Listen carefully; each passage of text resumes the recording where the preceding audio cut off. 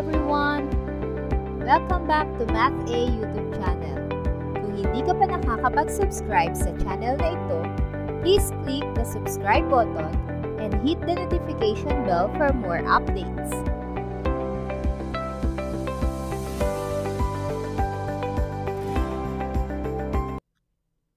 Our lesson for today is about mathematical system. Let us discuss the four classifications of mathematical system. The first are the undefined terms. Second are the defined terms. The third is postulate. And then the last one is theorem. So let us discuss first undefined terms in geometry. Okay, so first is point. A point denotes a position in space and has no dimension. It has no size, no width, no length, and no depth. So it is shown by a dot and named using a capital letter. So for our example, we have here point M. So ang basa dito ay point M or simply M. So another undefined term in geometry is line. A line is consists of points and extends infinitely in both directions. It is named using 2 points or usually lowercase letter. So for our example, we have this figure. So this can be named as line AB or line M. Okay, so this will be our symbol, line AB. Next is a plane. A plane is a flat surface which extends infinitely in all directions. It is named by a capital letter or 3 points on the plane that are not on the same line. So for example, we have this figure. So this figure can be named as plane P or plane ABC. So this will be our symbol for our plane. We have plane ABC. So let us now proceed to the defined terms in geometry. First is a line segment. It is a part of a line that has 2 endpoints whose length is fixed. For example, line segment MN or segment MN. So we have here this figure.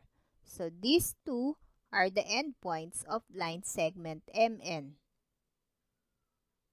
So in symbol, we can write this as segment MN. Okay, so next, ray.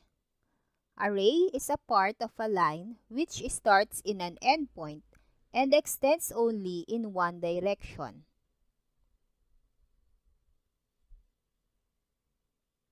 For example, we have ray MN. So as you can see in our figure, ang ating ray MN starts with an endpoint which is point M and then extends in one direction. Okay, so in symbol, we can write this as ray MN. Another is an angle. An angle is a union of 2 rays with a common endpoint called vertex. So for example, we have angle LMN or angle NML or angle M.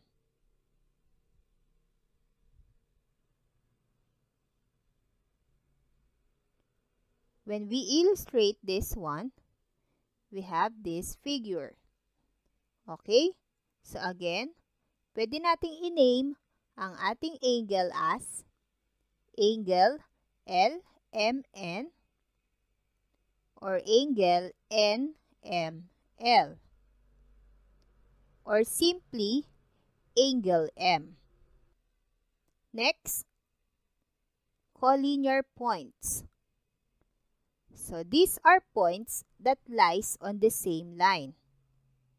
Example, we have points A, B, and C are collinear points. So in illustration, we have point A, point B, point C. As you can see, silang tatlo ay nasa isang line, kaya sila ay tinawag na collinear points.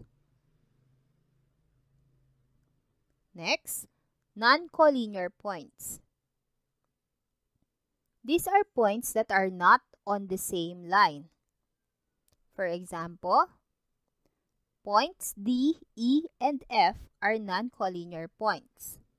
So in an illustration, we have this point E, point D, point F, which are not on the same line.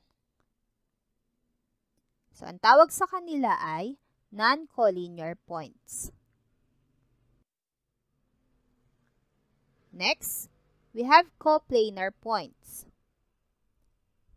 Coplanar points are points that lies on the same plane.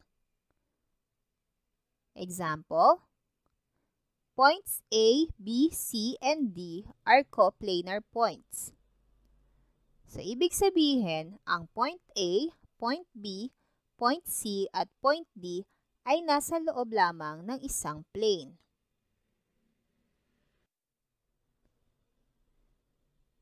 So next, non-coplanar points. These are points that are not on the same plane. For example, points E, F, G, and H are non-coplanar points. So this figure illustrates non-coplanar points. So ano naman ang tinatawag nating postulate? Postulate is a statement or rule that are accepted or considered to be true without proof or validation. So these are some examples. First, two distinct points determine a line. So kapag meron daw tayong dalawang point, we can form a line. Then next, if two planes intersect, then their intersection is a line. Kapag ang dalawang plane ay nag-meet, ang tawag sa kanilang intersection is a line. So how about theorem? Theorems are statements proved to be true using postulates, definitions, other established theorems, and logic. So for example, if two angles form a linear pair, then they are supplementary. Another example of theorem, if two angles are vertical angles, then they have equal measures. So yun yung mga example ng theorem.